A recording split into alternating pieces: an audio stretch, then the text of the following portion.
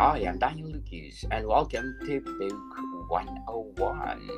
Book 101 is all about the books that I read for the last 40 years, and today I have a special guest. He is a fantasy writer and the author of the book The Lost War and the Peter Crown, no other than Mr. Justin Lee Anderson.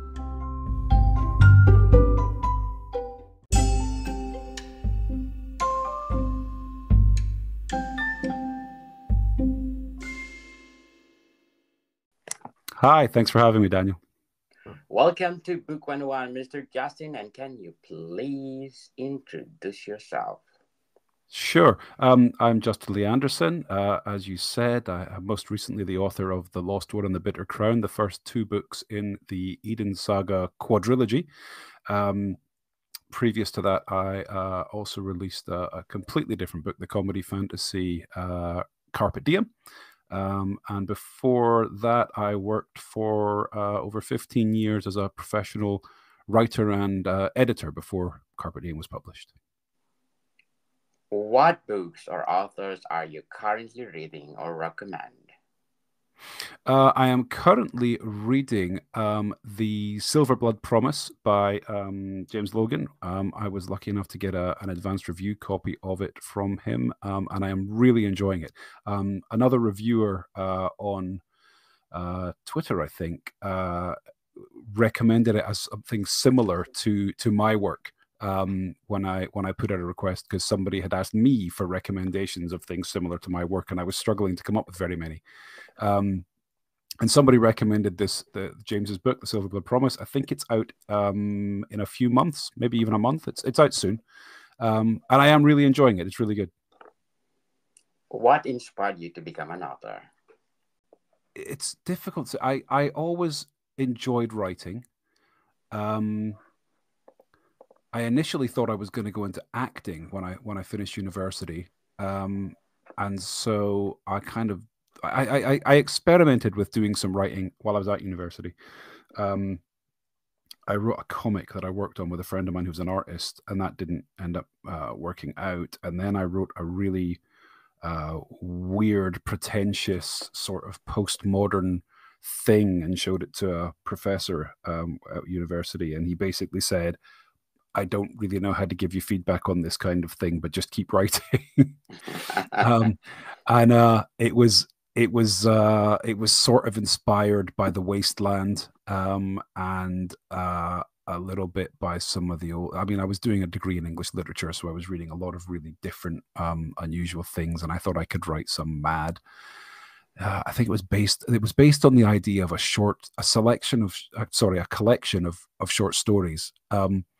But the concept was that there was a narrator kind of tying all the short stories together, and he was self-aware, so he knew that he was a character narrating a book. It was Yes. very high concept and pretentious, and I wrote that. And I remember saying to my mom at the time, it's not going to be a bestseller, and she said, well, why don't you write a bestseller instead? I thought, that's probably decent advice, Mom, thanks.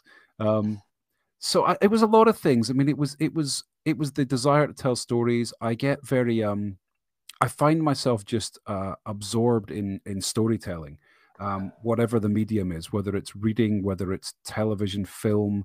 I find myself unconsciously sort of examining the story and working out what's happening and where things are going to go. I drive my wife nuts telling her what's going to happen next, and then it happens. And she's like, "You're no fun to watch TV with because you just tell me what's going to happen next all the time." But what I try to do with that is what I enjoy particularly, because I do that, because I just I'm so aware of how storytelling works and how structure works without like putting a name on it. I could just see how it's being done. What I love is when a story surprises me. I love when a writer does something that I'm not expecting, or does something that or a story is told in a way that I can't predict what's going to happen. And so telling those kind of stories became kind of, it was like I could sort of, I suppose it's kind of like being able to see the Matrix and then deciding to do something different with it. So I wanted to write stories where people couldn't just look at it and go, "Oh, I know what's going to happen. I can see what's going to happen with this character. This has been foreshadowed. I can see where the story is going." And I wanted to write stories that didn't do that. I wanted to write stories that maybe reflected more of my own feelings and thoughts about the world, but also that were more less structured in the way that people have come to expect stories to be structured, I suppose, so that they were surprising and they were unusual and that they were entertaining. Can you tell us about your writing process? Oh, well, I don't know that I have a writing process. It's all a bit chaotic. Um, I tend to work mostly with everything just going around in my head. So I do a lot of the work in my head before I sit down at the keyboard and write anything. Um, so stuff has to really kind of percolate and stew in there um, for a long time before I actually sit down and write. Um, what I tend to do is we talk about sort of whether you're a plotter or a pantser, whether you have a complete outline of what you're going to write before you start writing, or whether you just sit down and start writing and see where it goes. And I'm somewhere in the middle of that. I tend to refer to myself as a wayposter because basically I tend to know the beginning and the end, and then major plot points along the way.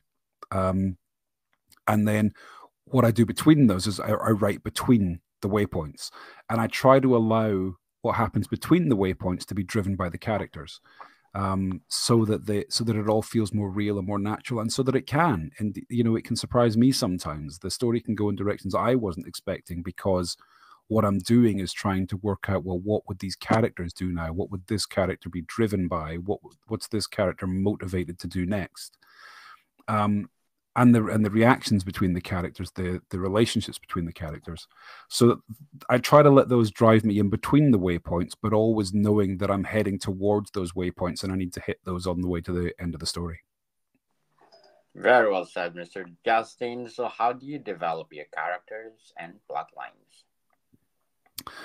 Well, I mean, plot lines very much as I said, it's sort of the whole wayposting thing. But I have a lot of so I'm really interested in politics and current events and sort of culture, and so in everything that I write, there's usually an underlying theme or metaphor.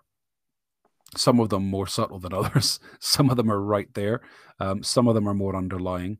Um, but I usually I write because I have things I want to say. I want to tell stories and I enjoy telling stories. That in itself is a reason for doing it, and it's a big thing that I get out of it.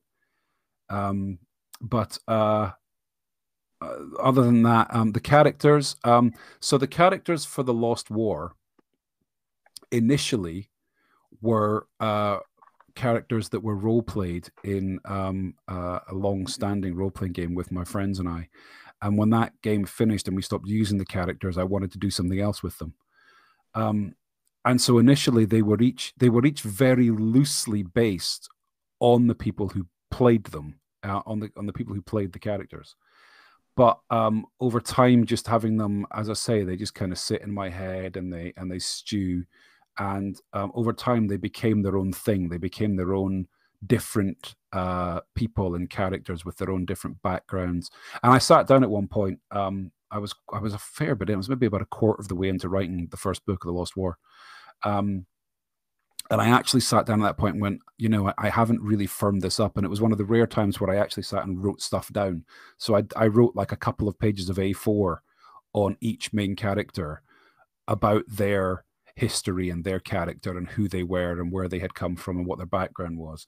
And that really helped me to not only flesh out the characters, but also to understand them myself and decide, where they were going to go and what I was going to do with them. Well said, Mr. Justin. So, what challenges have you faced in your writing career?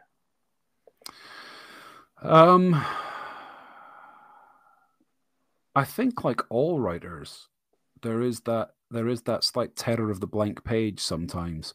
Um, it can be a very solitary career. You can feel like you're sitting in a closet by yourself, sort of writing into a void, wondering if anybody's ever going to read what you're writing, wondering if it's any good. Um, it's an incredible career for having so many people in it who don't believe they're any good at it.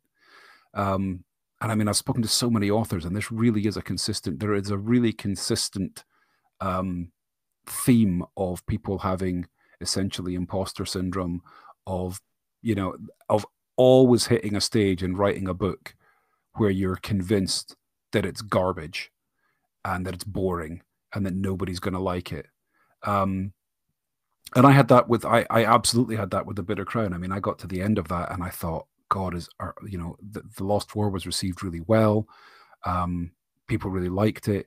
I've written this sequel because of the nature of the way The Lost War ended. I couldn't just do a similar book again. The Lost War is a pretty unique book in terms of its structure and the way it ends. So I couldn't just do the same thing again. I did something different. It's much more character driven than the Lost War was, and I was worried whether people would like it. Pleasantly, what I've been hearing is that they do, and that the feedback has been great. I've had people telling me that they think it's even better than the first book, which is amazing because I was convinced that people were going to find it boring and hate it. So that's kind of it's the lack of immediate feedback. It takes a long time to write a book, and in all that time, you're probably not getting an awful lot of feedback on whether or not it's any good or not. And I think that's probably the biggest challenge is overcoming that and writing anyway. Mr. Justin, how do you handle writer's block? Well, I actually have a proper answer for that because I have a whole system. So what I do is, and it's very much based on what I was saying about being driven by the characters. So if I get to a point where I'm not sure what happens next, I will sit down with a notebook and write down each of the main characters, and I will leave about 4 lines underneath them. And then for each one, I will write where they are in the world, in the story, what their current situation is. And then the next 3 things are what help me work this out. So I write, what are they thinking? What are they feeling? And then based on all of that, what are they motivated to do next? And once I know what each character is motivated to do next, it helps me to see where the story has to go next. Because if one character is absolutely determined that they have to do something, then we either have to do that, or there has to be an explanation for why we're not doing that. There has to be some conflict. There has to be, maybe another character is absolutely determined of doing something else. And that is always what gets me. It's always what shows me where we need to go next in terms of the story. If I feel like I'm kind of stuck. So I think the mistake a lot of writers make, and it's one I made in the past as well, is when you're stuck thinking about what's going to happen next, you concentrate on the plot. You think, plot-wise, what should happen next? And if you actually focus on the characters instead, the characters will tell you where the plot needs to go next. What authors or books have influenced your writing? So many. As a kid growing up, I read a lot of fantasy and a lot of mystery, basically, which is why I've ended up writing fantasy mystery.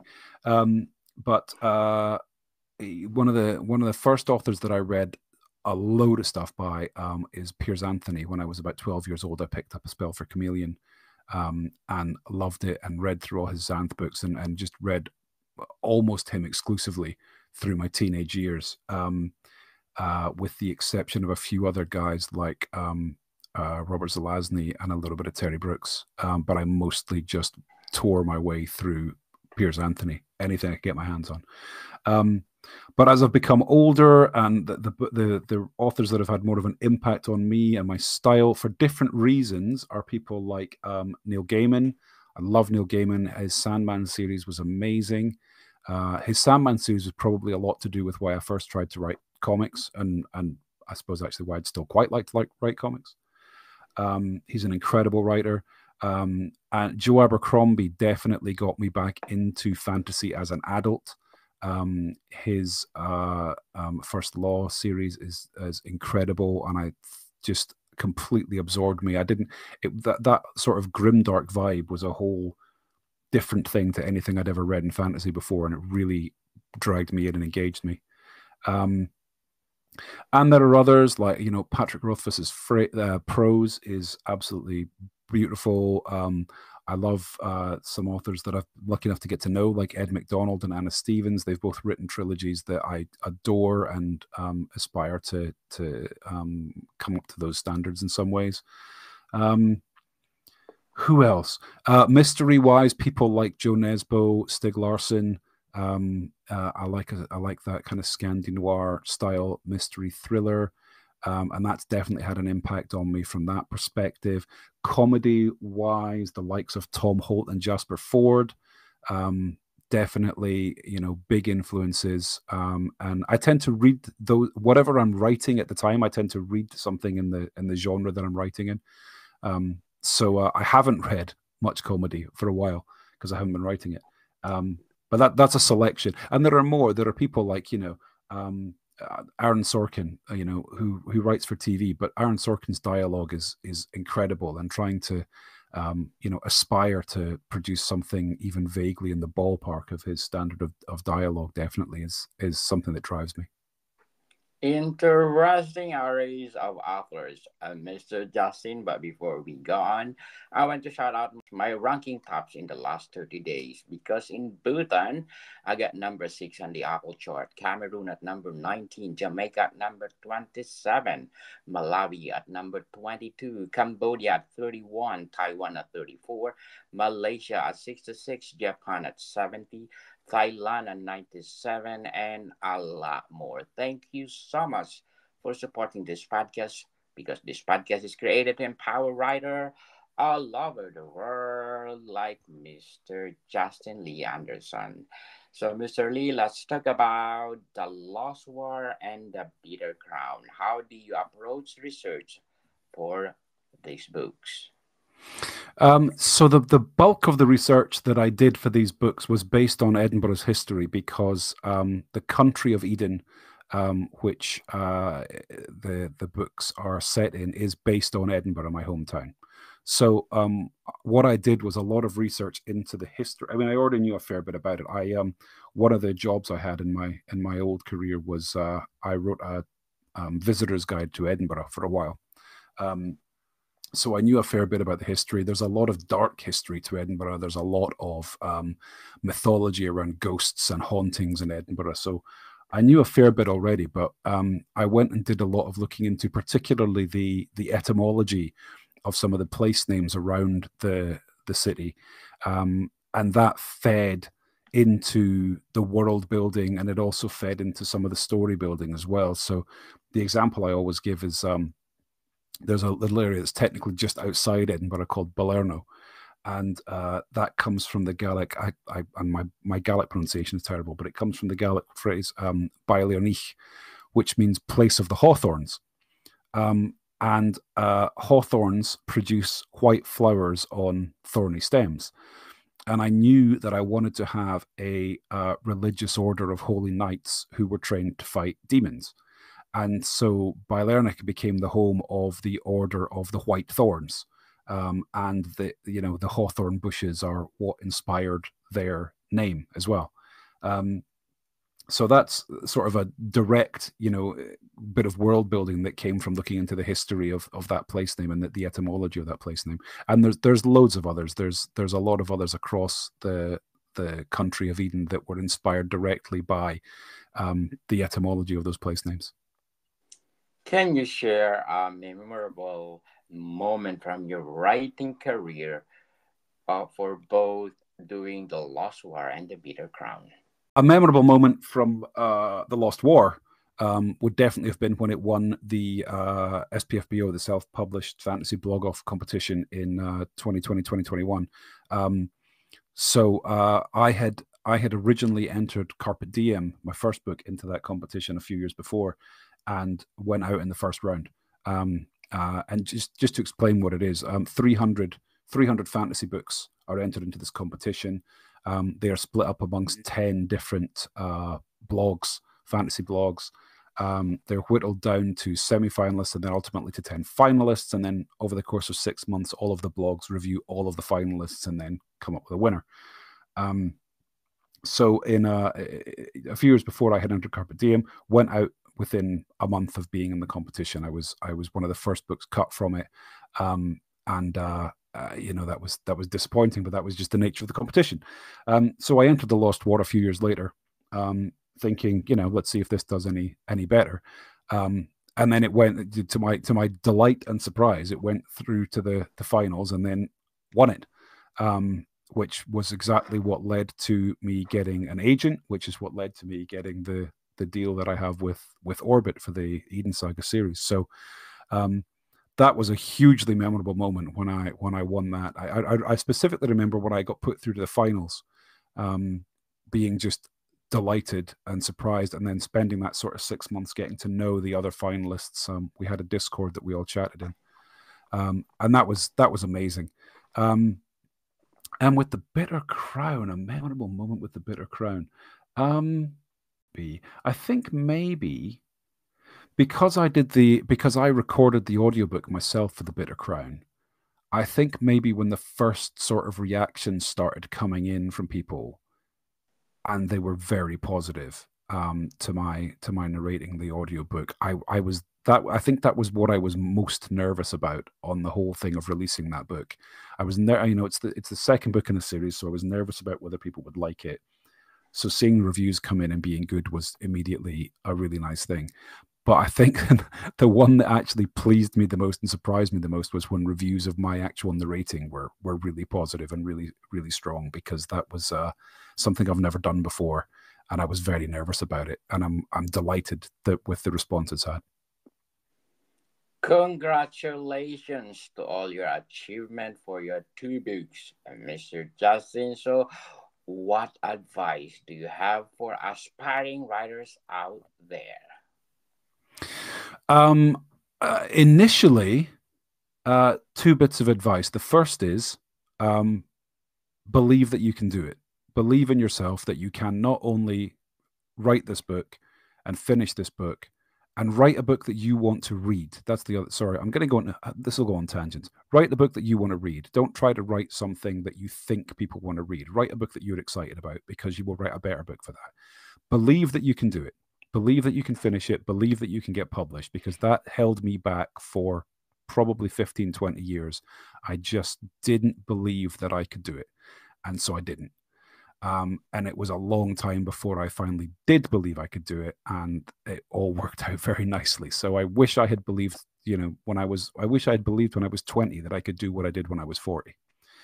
And the final thing, the most important thing, is the first thing you have to do before you consider anything else. The first thing you have to do is write a good book and finish it. Finish the book, because that is your starting point. Before you start thinking about how you're going to do covers or editing or anything else, don't start fretting about that. Your first focus and your first job is finish a good book, and then look into everything else.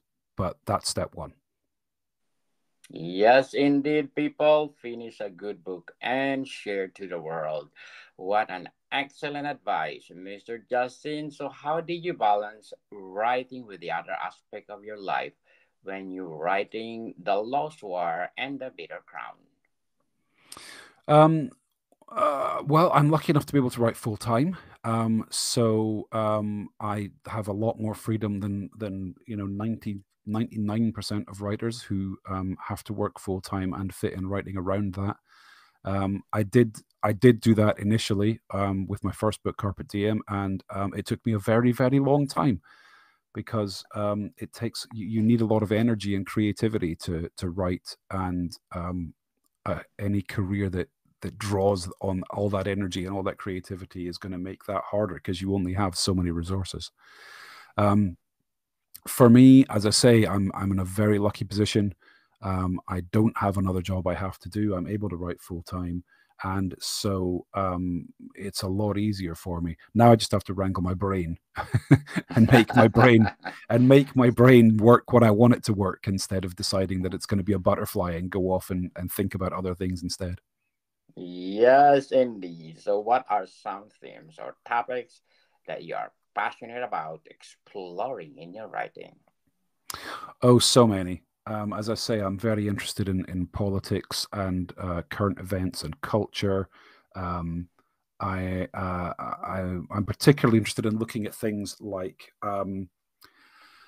how people are manipulated to form opinions, how politicians manipulate their populations to get them to either vote for them or support them or to believe what they want them to believe. Um, I Truth in and of itself. I mean, the whole problem we have in the world at the moment of truth and not actually being able to agree on what objective truth is. That is a big issue that I'm passionate about trying to figure out how we fix that, because it's very difficult to have a discussion about anything if you can't even agree on objective truth. So everything around that. I'm interested in things like equality and prejudice and discrimination, and how they happen and the effects that they have on people's lives. Um, but those are sort of high level things. But really, anything that comes under the heading of culture and politics are things that I'm interested in exploring and writing about. Looking forward for the next level of your writing, Mr. Justin. But before we go on, I'm inviting you to listen to my other podcast, Food 101, our fourth season with Chef Alessandro, one of the best executive chefs in one of the five-star restaurant in downtown Toronto. Please do listen to our latest episode. We talk about our Food 101 Volume 12, Italian cuisine, people. So please do listen to that. And our books are out, not only one, but 13 volumes, people. Food 101, Volume 1, Basics until 13 is only the books that you need how to create a delicious food. Available on Amazon and leading online bookstores worldwide. So, Mr. Justin, what are your short term and long term goals in writing? Oh, my short-term goal is to finish book 3 in this series. I'm writing it at the moment, and I have to finish it. So that's my short-term goal. My long-term goal is just to be able to keep doing this full time, is to keep being able to do this as a career. I'd love it to be wildly successful, but I have to admit that I'm very happy to be in the position I'm in at the moment. And if I can continue in this position, I will be pretty happy. I just need to keep writing books that do well, I guess. Good luck for your goal, Mr. Justin. And can you please invite our listeners to support your two books? Yes, please do. Please, you'll find them. They are available from I mean, any English language bookstore. Unfortunately, it's only available in English at the moment. But if you want them available in another language, please go and harass publishers in that in your native language and ask them to pick up the books and publish them in your language too. Yes, people, let's support the Lost War and the Bitter Crown, because if you support Mr. Justin, more fantasy novel to come. Mr. Justin, thank you for your time. Thank you very much. Thanks for having me. Moricon people, see you soon.